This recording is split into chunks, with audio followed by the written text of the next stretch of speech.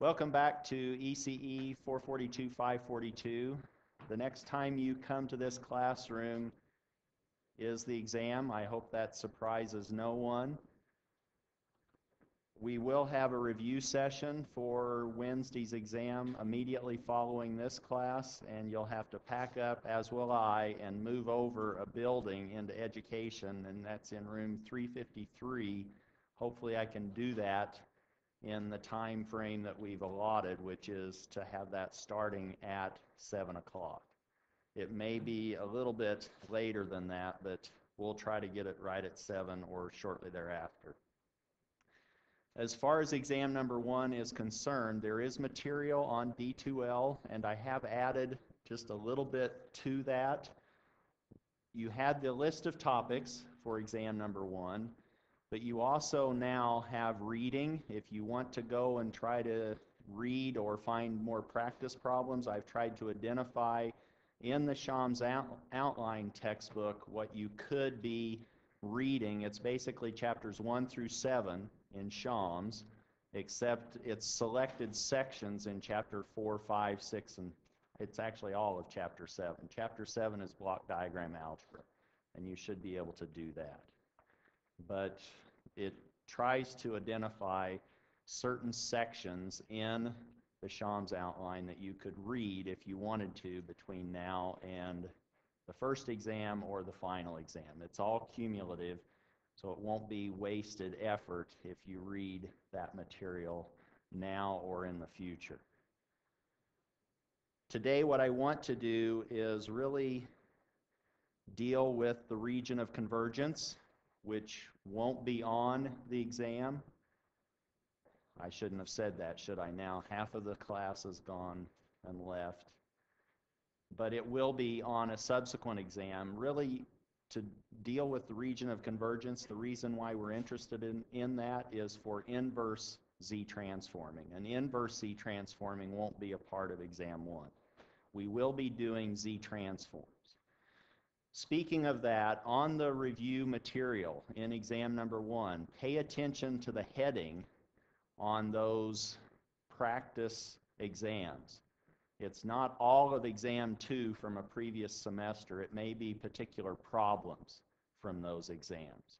I'm getting emails saying, what's this zero order hold equivalent? We haven't covered that. That's correct. At least you're realizing what we are or are not covering in this class. We will cover it, but for exam 1, that won't be a part of exam 1. Pay attention to the material topics or the problem numbers on those headings in D2L. The one exam that is complete is last year's exam, spring 2014. That's fairly representative of what we've covered this semester. So that should be somewhat accurate. In addition to region of convergence, which I will give us the 30,000 foot version originally or initially, the big picture, what do we mean by the region of convergence and what can we be expecting to see for our region of convergence? And there's really only 3 patterns that we need to worry about or be thinking about. And then we'll go through specific examples with the region of convergence. But before we do that, let's talk a little bit about the process for exam number 1, what you can and can't do or bring and not bring for exam 1. Here are the cans. You're allowed 1 sheet of notes, front and back, but that's restricted to 8.5 inches by 11 inches. Hopefully I put those marks on that. So don't bring in a poster board for your notes. You can bring in a Z-transform table, and that can be from D2L, or if you have your own, I'm going to go ahead and allow that. If you have a favorite Z-transform table, but just make sure it's 1 page extra for the Z-transform material. You can bring a calculator, and I'm not going to screen those calculators. It's whatever calculator you have and something to write with, because I probably won't bring 85 pencils to supply you to work your exam. You can't bring a computer, your cell phone, textbooks. You can bring them, but I may have you hide those or put those underneath your chair and there are no class notes other than that one page of notes that you can bring. We'll talk more about exam number 1 at the review session as far as the topics and work through some of those problems. Question? Do the notes have to be handwritten? I'm going to screen all 85 of those as you walk in the door on Wednesday. No, so I'm not going to be checking whether they are handwritten, whether they're in microfiche, but you need to be able to understand your own notes. I've had well, I won't give you any clues as to your notes, but you can type those up if you want. You can typeset those at a 6-point font, I guess, and then you basically do have the textbook, since we don't have a textbook for this class, right? Other questions? Did that answer your question? The notes, your one page of notes do not necessarily have to be handwritten. Other questions on the exam? We'll deal with that in an hour and a half as far as the specifics of exam number 1. Let's now move into material that won't be on the exam directly, but it will be maybe helpful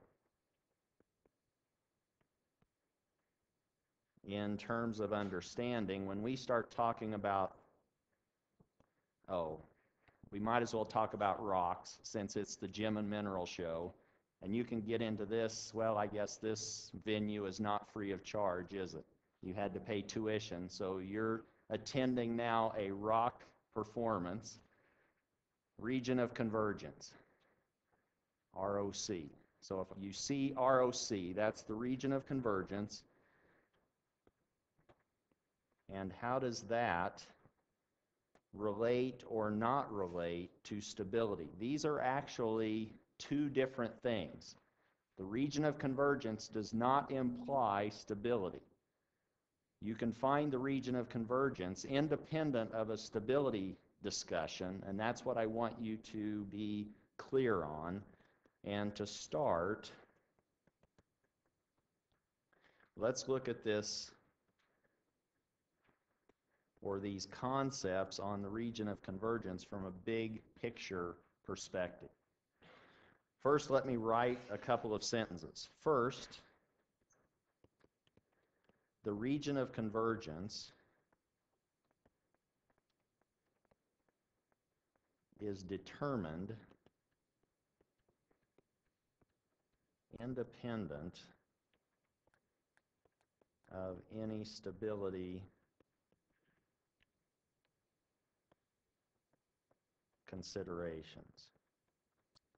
You find that region of convergence that determines when this infinite sum converges. That's what determines the region of convergence. You're not talking about the stability of the waveform or of the system. You're finding the region of convergence so that that expression, capital X of Z, actually exists. What values of Z allow that capital X of Z to exist?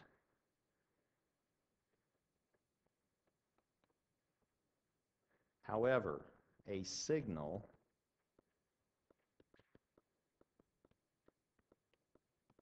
is bounded, and this, now I'm playing with this or, because capital X of Z could correspond to a signal or it could correspond to a system.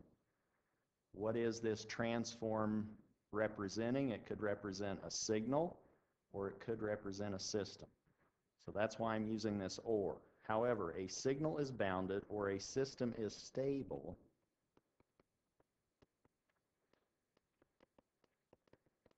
if the region of convergence, or if its corresponding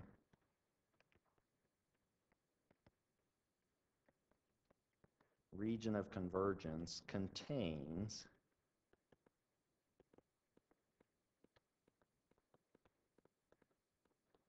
the unit circle. Meaning, if the unit circle lies within the region of convergence, then you have a stable signal or a bounded signal in a stable system. And we'll hopefully make that clear as we go through this. Here's a fact that I hope that if you start sketching a region of convergence and you put poles interior to your region of, or inside or within your region of convergence, you know you've made a mistake. Here's the fact. Poles never lie, and I'm going to say within, the region of convergence. Because I'm going to be talking about interior, exterior. When I say within, if you've shaded in the z-plane where your region of convergence is, so you have a shaded region in your z-plane, you better not have x's or poles in that shaded region. That's what I'm trying to say here. And I hope that's clear from my description. It may not be clear from this description. Within means you can't have poles in that shaded region where the shaded region represents your region of convergence. Let's now talk about three possible region of convergence patterns. Again, this is the big picture, and these patterns we can actually talk about independent of stability. We can determine stability once we have a pattern and poles in place, but we don't have to worry about stability if we're just worrying about region of convergence. Here's pattern number one. Pattern number one, and I'm going to give each of these patterns three different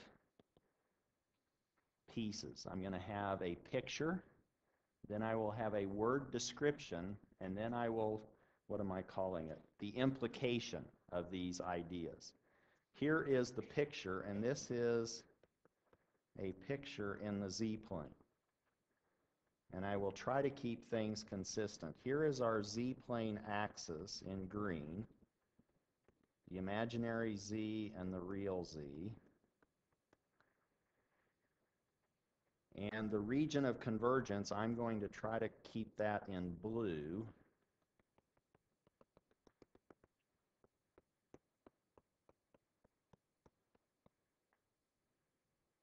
And the poles, I'm going to draw in black.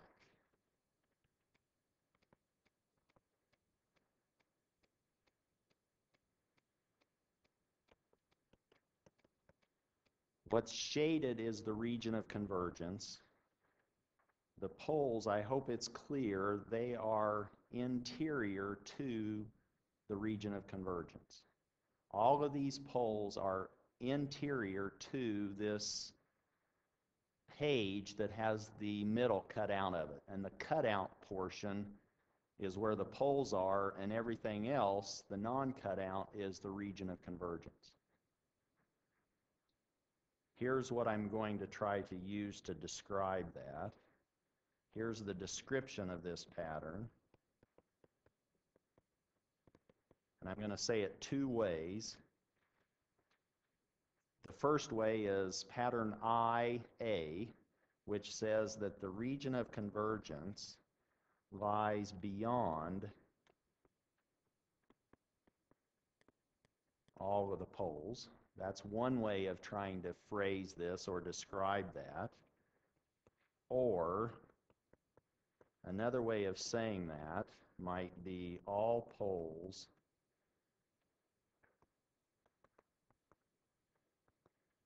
are interior to the region of convergence. Okay? And the implication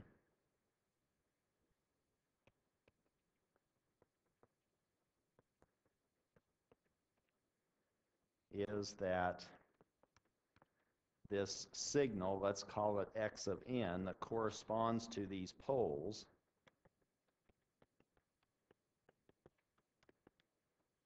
is right-sided, and by that I'm meaning if you had a time domain picture of x of n, now all of these, whether these are stable or not, whether they're going unbounded or they are bounded, that's not an issue.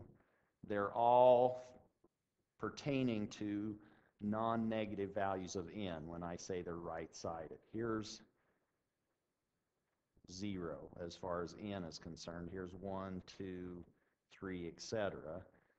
That's one way of saying the implication, or we could say that x of n is equal to 0 for all negative indices little n. That's if we have this region of convergence that's beyond all of our poles. That's pattern number 1. Pattern number 2.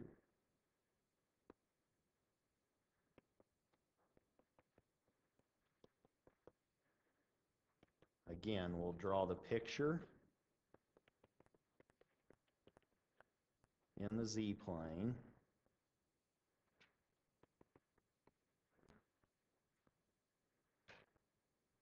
And my region of convergence was blue, wasn't it?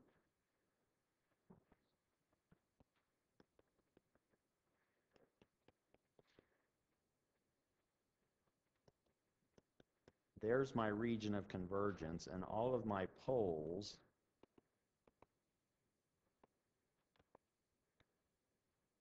are not in the region of convergence, and they're actually outside or lie beyond. So that's the picture in the z-plane. The description for pattern number 2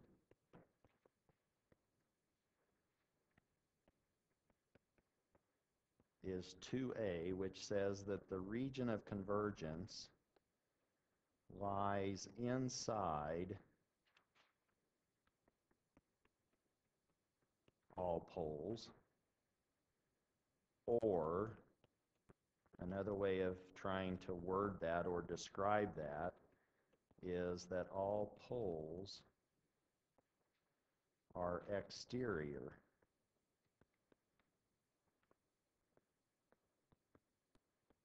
to the region of convergence. And the implication of this second pattern is that x of n as a time sequence is just the opposite of pattern 1. This one's now left-sided, or you could say that x of n is equal to 0 for all non-negative arguments n, meaning here the picture for time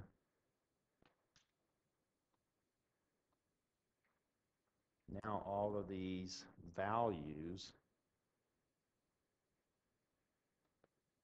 of non-zero little x's are for negative indices on n. That's this left-sided picture.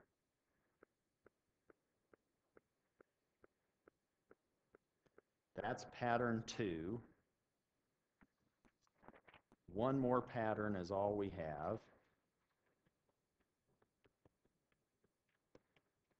Which is pattern 3. So there's really not that much to keep track of on region of convergence. It's not that complicated, is what I hope you leave today's lecture thinking. Here is the picture for this pattern.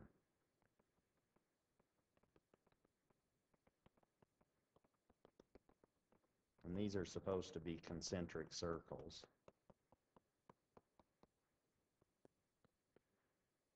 And now we have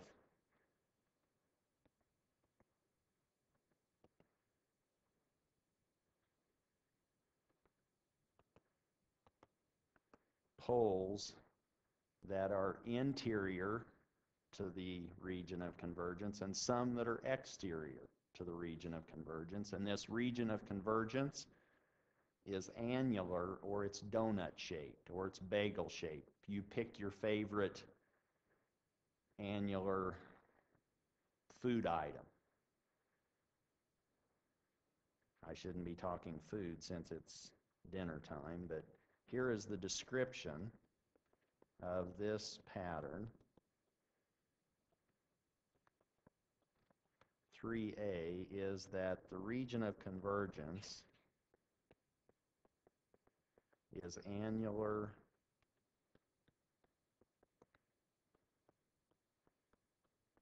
or donut shaped. That's the first way of potentially describing it. Or the second is that some poles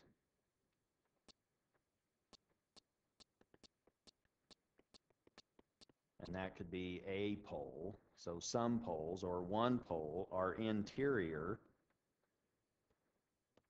to the region of convergence, and some poles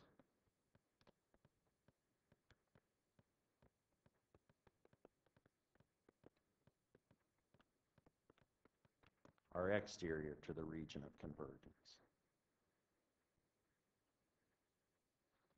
And here the implication is that this sequence x of n is not right-sided or left-sided, it's both. It's two-sided. Little x of n is a two-sided sequence, or x of n is non-zero for n greater than or equal to 0 and n negative.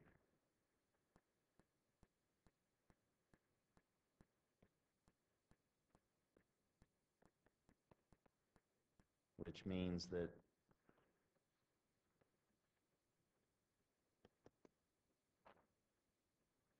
and we could have this sequence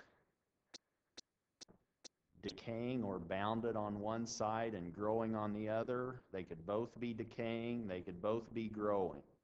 And it all depends on where this annular region is relative to the unit circle. And I didn't yet put the unit circle anywhere on those patterns, did I? You didn't see the unit circle in any of those patterns. So the region of convergence is determined, and then you figure out where's the unit circle relative to that region of convergence. Question?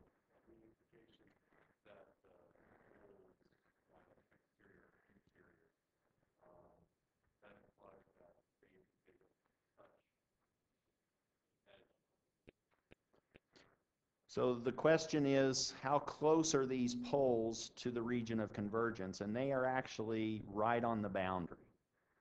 The poles determine the boundary of the region of convergence. I may not have sketched it very well, but the inner circle is bounded by the largest radius of the poles that's interior. The exterior annular portion is bounded by the smallest pole that is on the exterior of that circle. So the poles are going to bound our region of convergence, whether it's this pattern, pattern 3, where it's annular. If it's pattern 1, that pole that's on the right is the furthest away from the origin, and that's establishing the size of the interior circle of our region of convergence for this pattern. And on the second pattern, This one's maybe a little bit better drawn than all the others. This one is bounding the overall size of how big is that region of convergence relative to the origin. But you'll go out to the pole that's the closest, in this case, to the origin.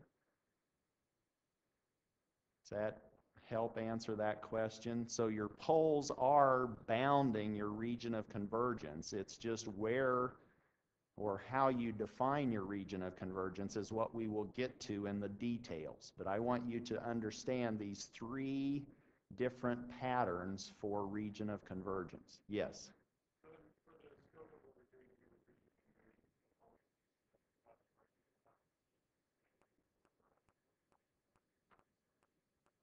So the region of convergence is going to be symmetric with respect to the origin. It's always going to be a circle for pattern 2. It will be a missing circle for pattern 1, and it will be a donut for pattern 3. It's always going to be symmetric with respect to the origin. Other questions? Let's get into the details of how can we now determine which pattern we have.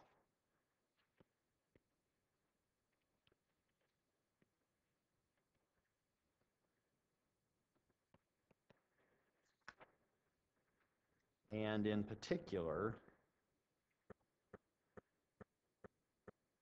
we could say that we are trying to motivate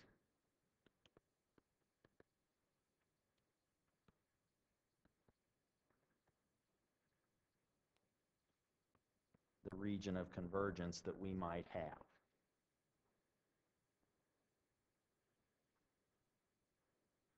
Motivating the region of convergence. Here's what I'm trying to say. If someone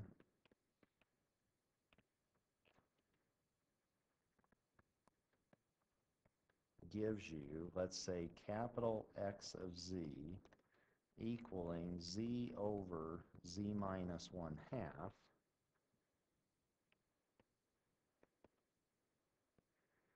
what can be said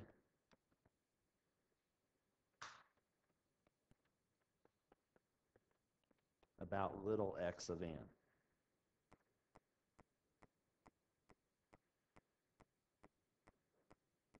Pardon? It's right-sided is one comment, and I'm going to say that that could be correct. It may not be correct. It depends, right? That's what I'm going to say. We have to be told more information. You could supply the additional information, but with just this transform, capital X of z, without anything else being given to you, you don't know what that looks like in terms of little x of n.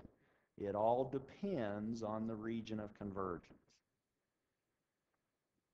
But to answer this question, you could say, well, more information is needed.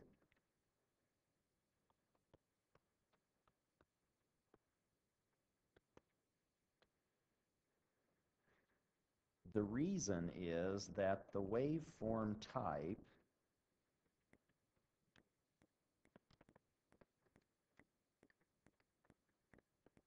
for little x of n, and by the type I'm meaning, is it right-sided? Is it left-sided? Or is it two-sided? And I hope from the previous implications, it's clear what those are, right-sided, left-sided, or two-sided. What type you have for little x of n depends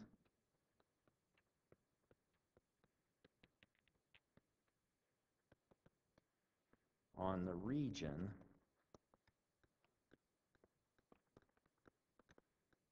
in the complex z-plane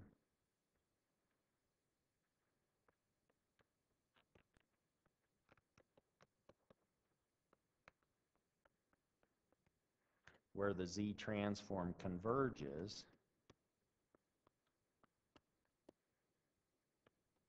or where the z-transform exists. And that really is this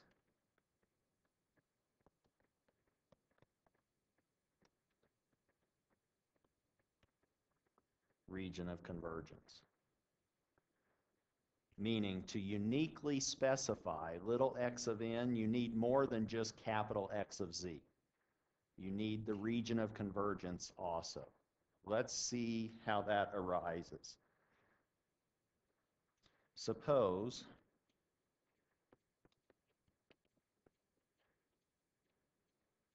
little x sub 1 of n, here is a time sequence, is 1/2 to the n, but we want this for n negative. Little x sub 1 of n is 1/2 raised to the n, but n now is taking on -1, -2, -3 for the argument.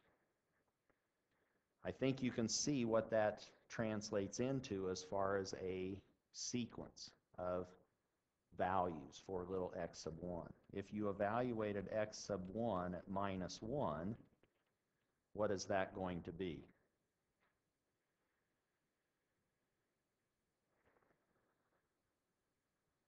You raise 1/2 to the -1, or you say 1 over 1/2, and that's 2, right? What about x sub 1 of -2? Now we square 1/2, but it's 1 over 1/2 squared. There's now 4. And that just keeps going and going.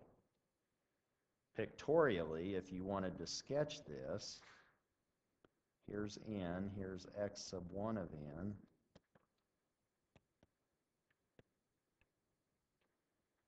We now have a value of 2, a value of 4, and a value of 8. And again, my sketch may not be very accurate, but I hope you get the picture of what's happening. This is a left-sided sequence because it was defined for negative values of n. Let's see if we can find the z-transform of this. I hope it's clear that that's unbounded. And we're going to find that it actually has a z-transform. Capital X sub 1 of z, by definition, is this sum from n equal -infinity to infinity of little x of 1, z to the -n. But this is only true for, or x sub 1 of n is non-zero for negative indices on n. We could rewrite this and say this is the sum from n equal -infinity up to -1 of 1/2 to the n, z to the -n. Or we could even combine those two terms and by, let's say, keeping everything with a negative exponent. If we wanted to, we could say, oh, this is n from -infinity to -1 of 2z to the -n. Since 2 to the -n is really what we have when we have 1/2 to the n. We could put that n down in the basement, and then we could pull it up if we wanted to by changing its sign of the exponent. This, we haven't changed anything. This is the definition of the z-transform, but now it's like, oh, I don't like those negative exponents. That's kind of odd. Well, you don't have to keep them. You can change your index. Let's let L equal minus n. Then we can say that capital X sub 1 of z is going to be this sum. Now we're going from L equal 1 to infinity of 2z to the L.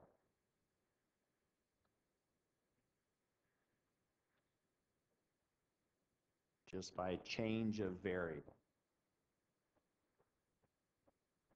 Yes. Pardon? So now what we've done is I've simply, well, it's maybe not clear from just showing you the bottom half or the result, but I hope it's clear that if you just expanded that top sum, maybe we start from the top and go to minus infinity, we would have a minus 1, then a minus 2, a minus 3, and we've now converted that, those minuses, we've absorbed that into the L, so that now we have 2z to the 1, 2z to the 2, etc. So we have all of the same terms on the right-hand side of those two expressions. I hope that's clear. But you can now tell me, when does this bottom piece going to exist? What do we know? This is something that we're comfortable with. We're now summing these same pieces that are just, we now have a geometric series. We have 2z to the 1, 2z to the 2, 2z to the 3. When do we know that that's going to be well-defined or well-behaved? What do we know has to be true for that sum to converge or for that sum to exist? What do we know has to happen?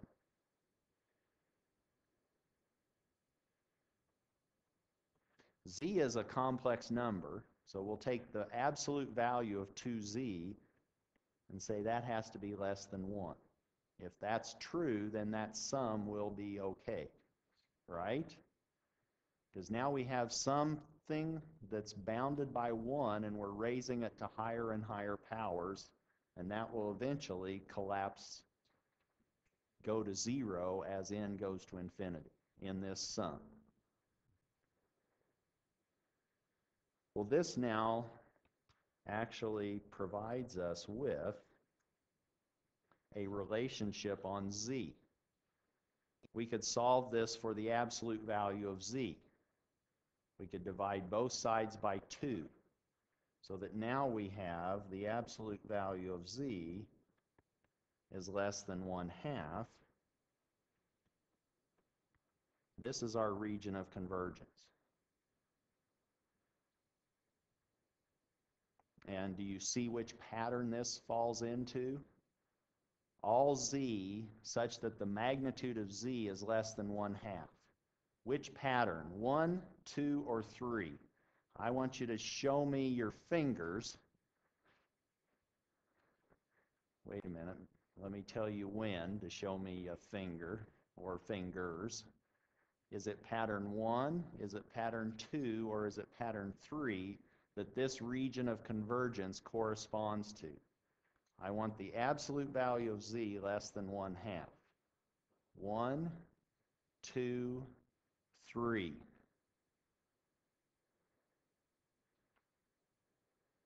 Okay, it's 2, isn't it? This is that inner disk. All values of z that have a magnitude less than 1/2. That's pattern 2.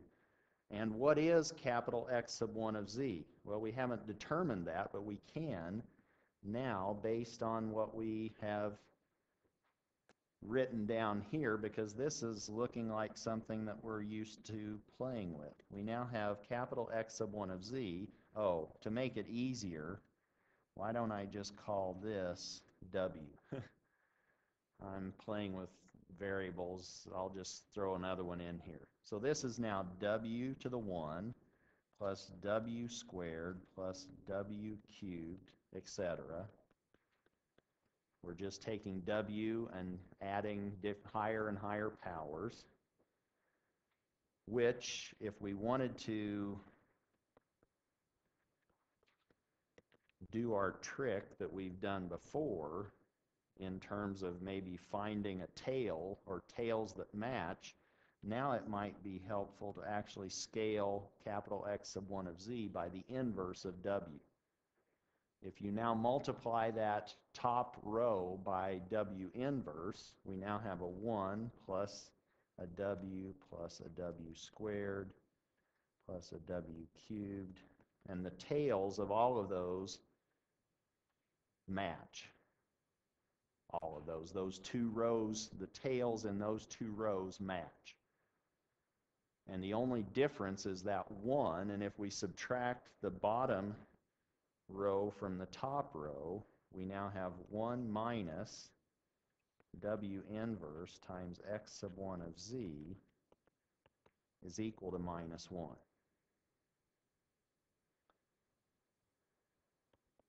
Or capital X sub 1 of z is equal to minus 1 over 1 minus w inverse.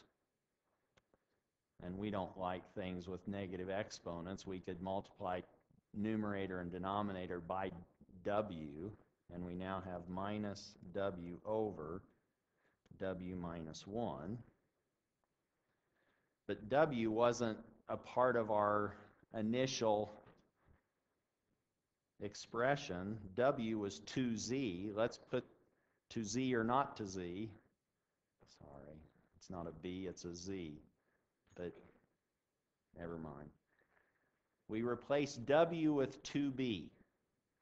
And now we can get closer to what we wanted, which is capital X sub 1 of z.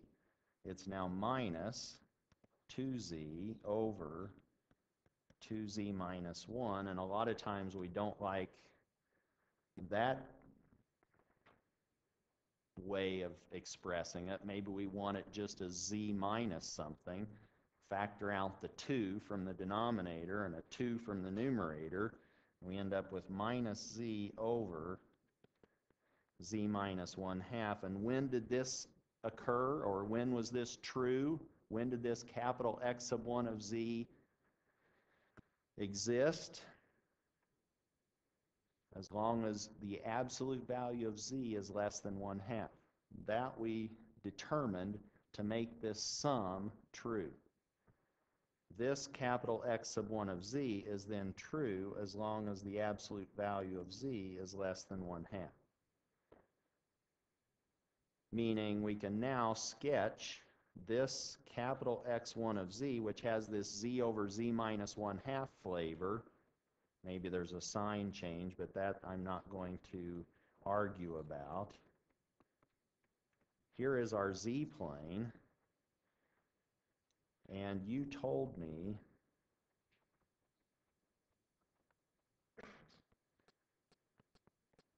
that we had pattern 2. Here is our region of convergence. Where was our pole in this particular transform? It's right on the boundary, isn't it? It's right at 1/2, which is how big that circle is. We did have a pole or a 0 there. We don't care about zeros. We just care about our poles in the region of convergence. And where is the unit circle?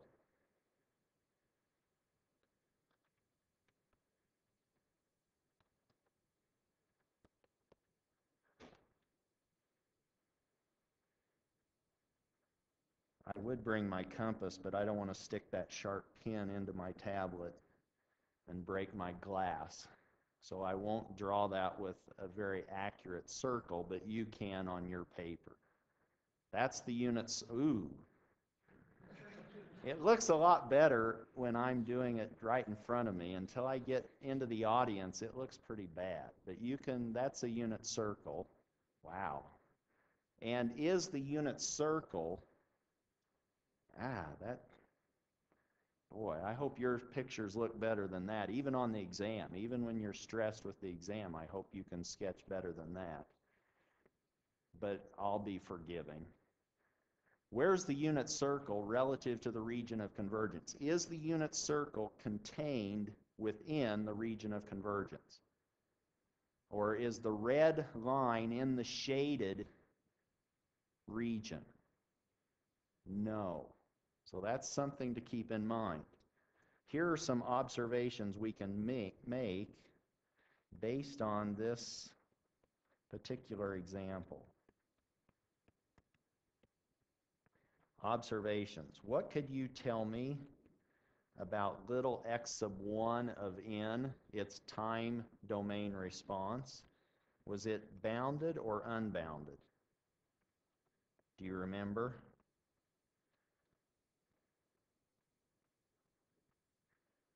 This is our response in time.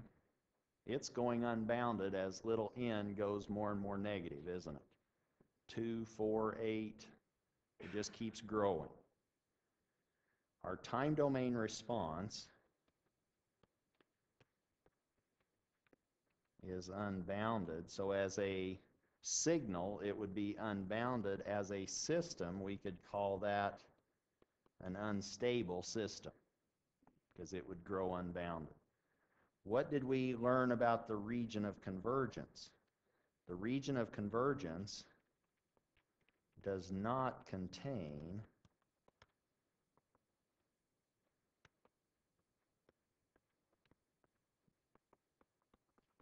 the unit circle. And this is the connection between the region of convergence and stability.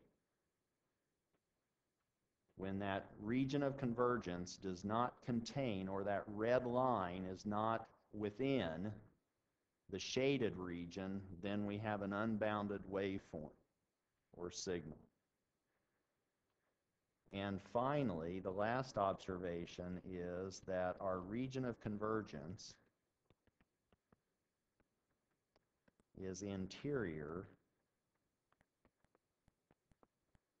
to all poles. We only had one pole, but the region of convergence was inside that. Then a left-sided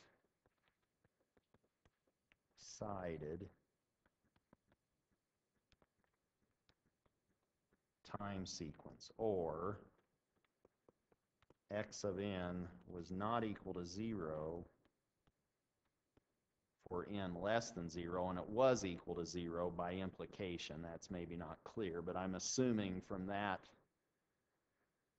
comment that x of n is 0 for n non-negative, is what I'm meaning by that. Maybe I should explicitly say that, and you could put that in your notes. Maybe I should. So I'm saying it's left-sided, which means this, or x of, n of n. X of n is equal to 0 for n greater than 0.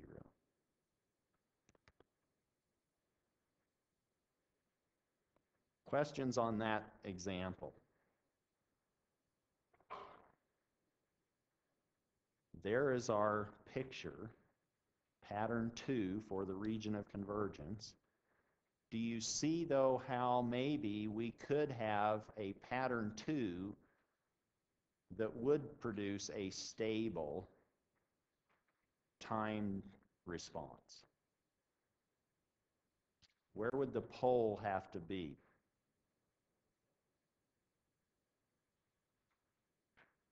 Now what are you saying? You're wanting to grow that blue shaded region, expand it so that it now allows the red circle to live within it.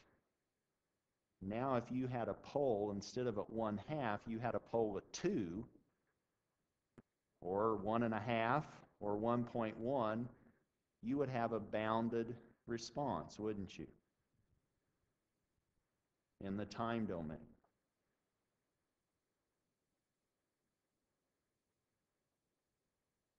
Here, if you had a 2 to the minus 1, 2 to the minus 2, 2 to the minus 3, now you have 1/2, 1/4, 1/8. Now the time response is bounded. If you had a pole at 2, take that away, or tuck that away and look at it at home tonight. Let's look at another one because we want to see, can we find a z transform that has this same kind of structure, z over z minus 1/2, for a different time sequence?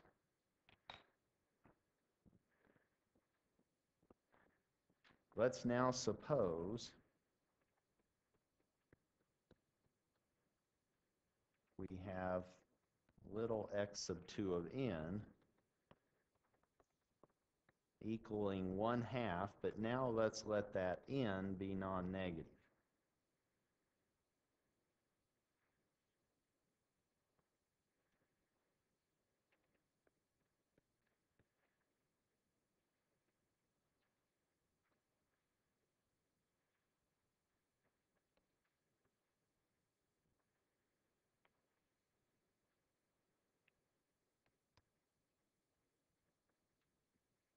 Is it clear what this looks like in the time domain? This is different from what we just had, isn't it? But let's now look at the z transform of little x sub 2 of n, which is capital X sub 2 of z. This is this sum from n equal minus infinity to infinity, little x sub 2 of n, z to the minus n. But we can throw half of those n's away because n is greater than or equal to 0 for these, for x sub 2 of n, little x sub 2 of n. So we can say n equals 0 to infinity of 1/2 to the n, z to the minus n.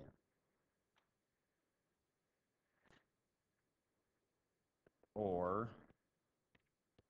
we could say, okay, this is the sum from n equals 0 to infinity. Can I sort of combine these two pieces into one? And I can if I just put that z downstairs, and now I have 1 over 2z to the n. And when does this geometric series, or when is it well behaved, or when will it have a bounded result? When will this sum of these infinite terms be okay?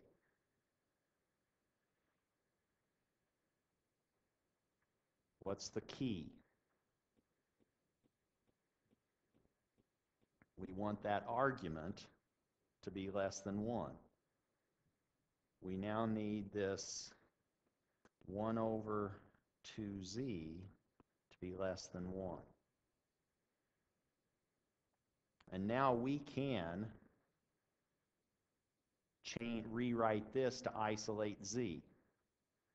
We can multiply both sides by the absolute value of z. Or we can say that this is now 1/2 is less than the absolute value of z. Or the absolute value of z is bigger than 1/2. Again, if you wanted to, we could say, well, this looks kind of messy. Let me just call that a W-2. It's tax season, so now we have to worry about W-2s. Hopefully it's beyond February 1, so you should have gotten your W-2. Sorry. And you should know your W-2 because when's your exam? Wednesday, right? Just a commercial. Just a reminder, just to wake you up and make you nervous. You now have capital X sub 2 of z is this 1 over 1 minus W2, which we can now replace that W2 with what it really is, which is 1 over 2z. We can multiply both numerator and denominator by z. And now we have this same structure, z over z minus 1/2. I'm not worrying about the sign in the numerator. And when does this behave, or when is this true? For what values of z? as long as the absolute value of z is bigger than 1/2. And now what does the region of convergence look like?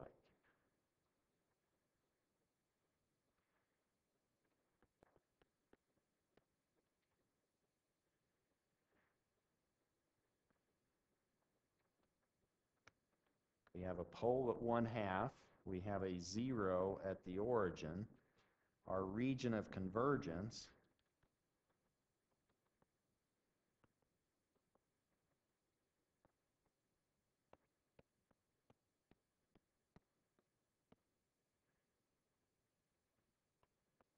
is there. And where's the unit circle?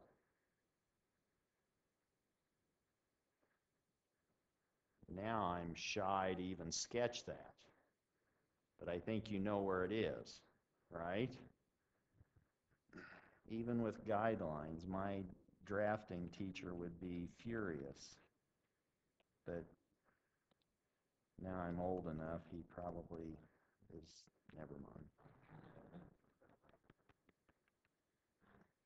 Don't have to worry about that.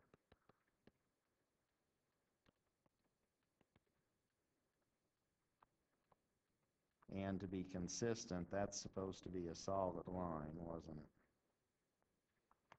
And I was shading or dashing my region of convergence.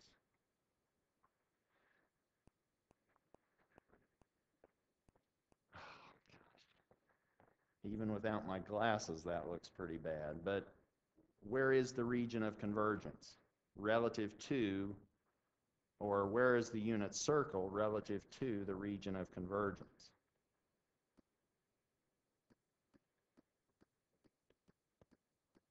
Is it clear that that red line is lying in the shaded region that is a part of the region of convergence? Now we can make some observations like we made in the last example.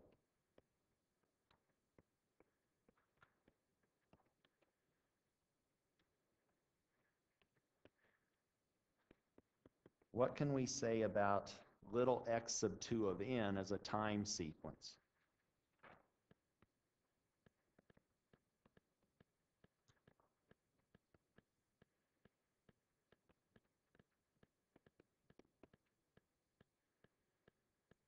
Was it bounded or unbounded?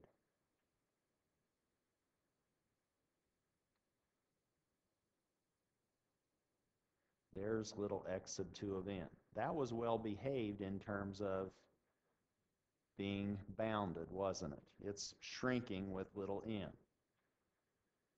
So the time domain sequence, x sub 2 of n, is bounded. And if that corresponded to a system, we would say that that system was actually stable. And what can we say about the region of convergence?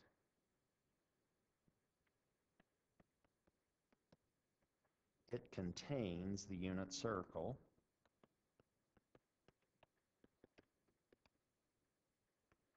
And again, that's the connection that we can make between the region of convergence and stability, or the bounded nature of our signal. And what do we know about the region of convergence relative to the poles? Is the region of convergence inside our poles? Is it outside our poles, or is it annular relative to our poles? The region of convergence in this example is exterior to all of our poles, which says that we now have a right-sided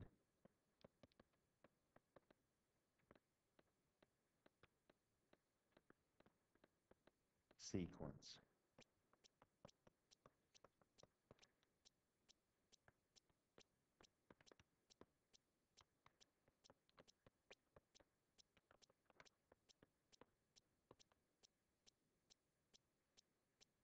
I hope then that it's clear from these two examples that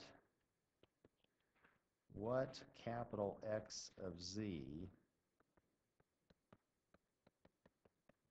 equaling Z over Z minus 1/2 corresponds to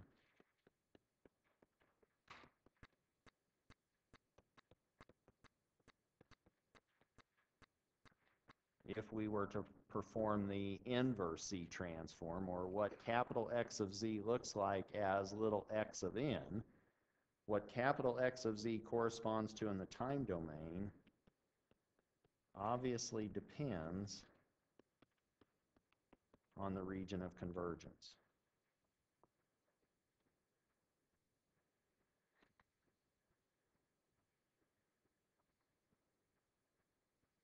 Questions on that relative to this example?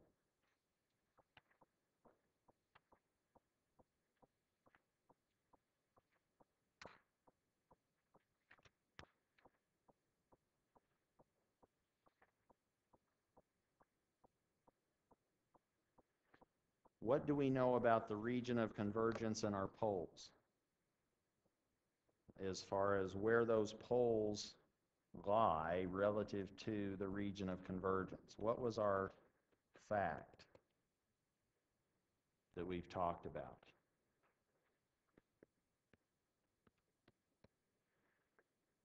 The region of convergence never contains any poles, does it?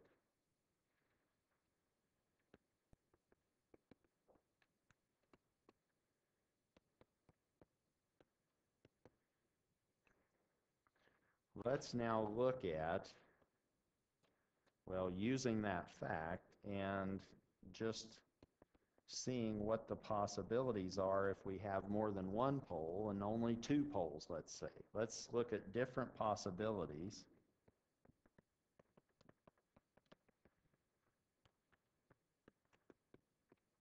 For the region of convergence, even with as few as two poles.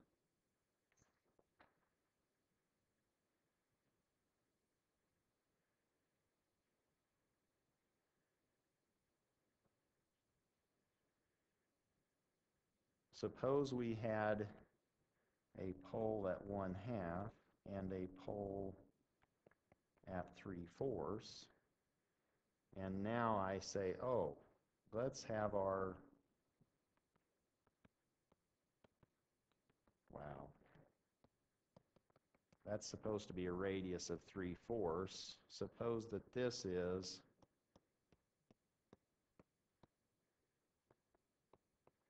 our region of convergence. We know the unit circle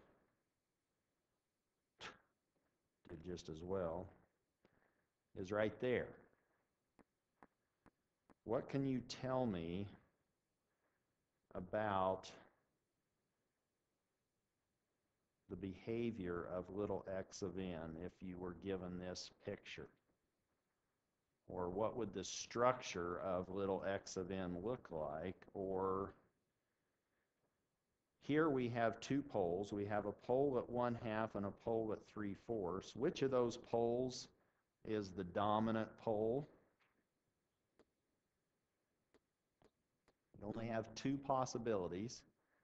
The pole at 1/2 and the pole at 3/4. Which of those two poles dominates your time domain response?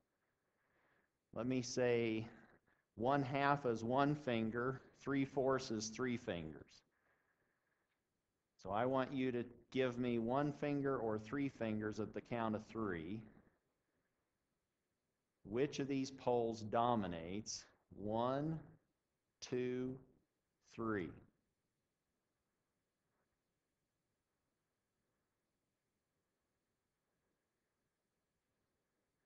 I see some 2s. I shouldn't have seen an average. Oh, you're just in a good mood, huh? Which one is it? 3/4, isn't it? It's the pole that's closest to the unit circle is going to dominate in your response. Is this going to be bounded time domain response? Can you tell me from this picture? based on what we've learned. And which sequence will this correspond to? Or which type? Is it going to be a left-sided, a right-sided, or a two-sided? And how do we tell? Well, if we were looking at this in terms of, well, we said that the dominant pole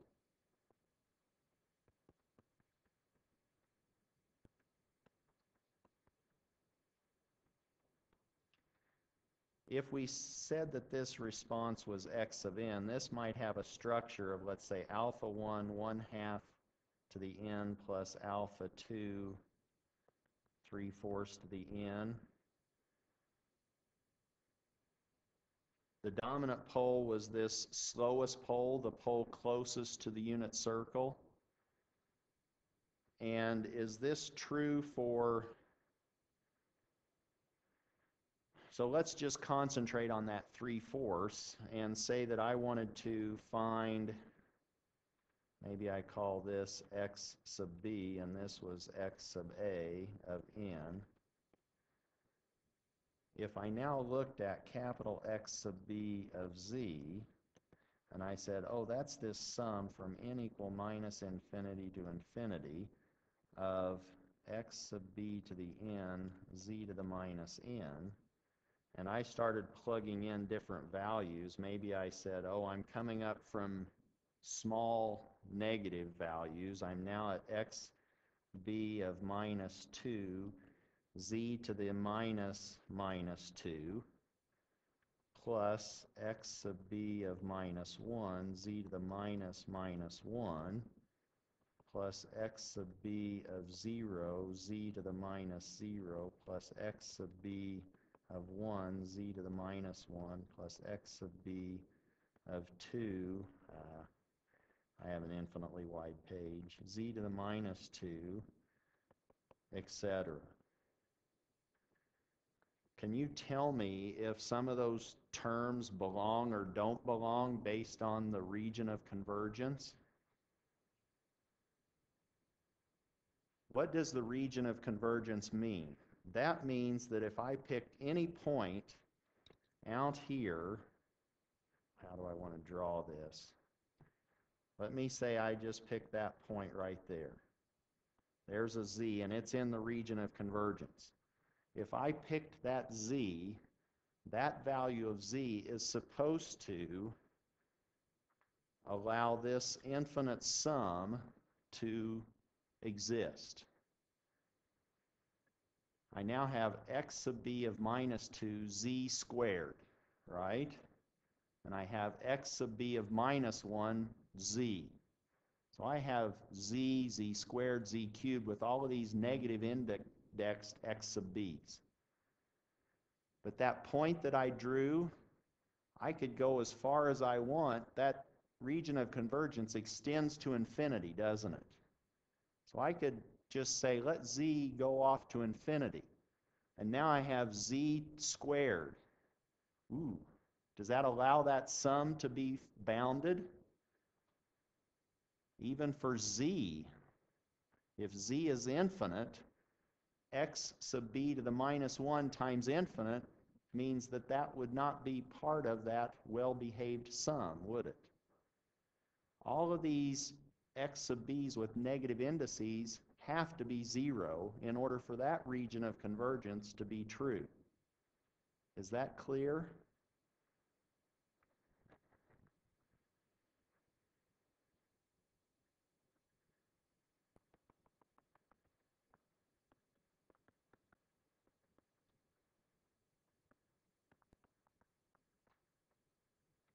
To infinity and beyond, wherever that came from. But if you let z get really, really big, is it clear that you're forcing this term, and all of these other terms to equal 0? Otherwise, that sum would not be well behaved. It wouldn't be bounded. Is that clear? And now you are showing or demonstrating that for this picture and for that z going off to infinity, you now know what kind of a sided sequence you have. The only terms in the time domain sequence that can be non-zero are the ones that have non-negative indices. X sub b of 0, x sub b of 1, x sub b of 2. This region of convergence, being outside of all of the poles, says that little x of n is causal, or x of n is equal to 0 for all n less than 0. Now, being causal and being bounded are two different things. We could have had that outer pole, instead of being at 3/4, maybe it was at 2. And our region of convergence is outside of 2, which allows our sum to converge. But what happens to our time domain behavior?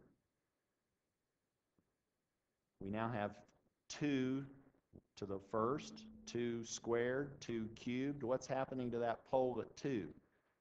It's going unbounded. Our sequence is causal. We have a z transform. So this causality and stability are not connected either, or they don't have to be consistent. You can have an unbounded causal sequence. You can now, in this case, what do you have? You have a causal, bounded time domain sequence just from this picture, showing you the poles and the region of convergence. What I need you to do, maybe after the exam, is to start, whoops, oh, that clock threw me off. So I still have some time. Wall clocks, what good are they? Questions on this example? Oh, I was supposed to be showing you the different possible regions of convergence for two poles, wasn't I? And I sort of got off on this. Do you see that I could have a different picture? I could have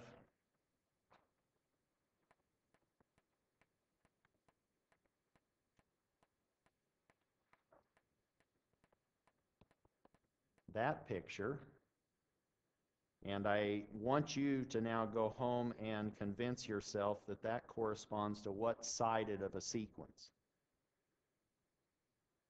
Write down all of your terms, maybe not an infinite number, but some of those around 0, and say x sub something have n, z to the minus minus. This is going to be a left-sided sequence. Is it stable? Where's your unit circle?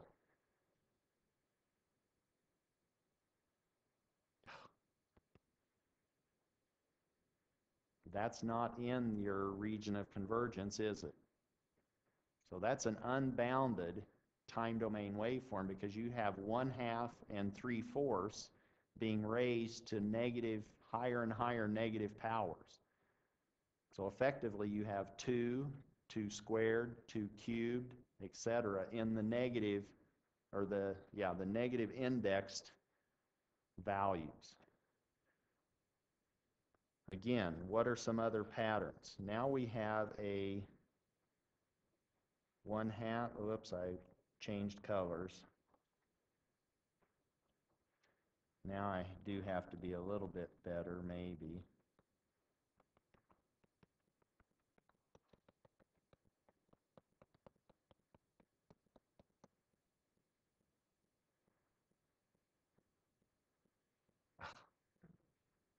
I wanted to make those consistent with my earlier sketches. Now we have a region of convergence that's annular, or inside one pole and outside of another.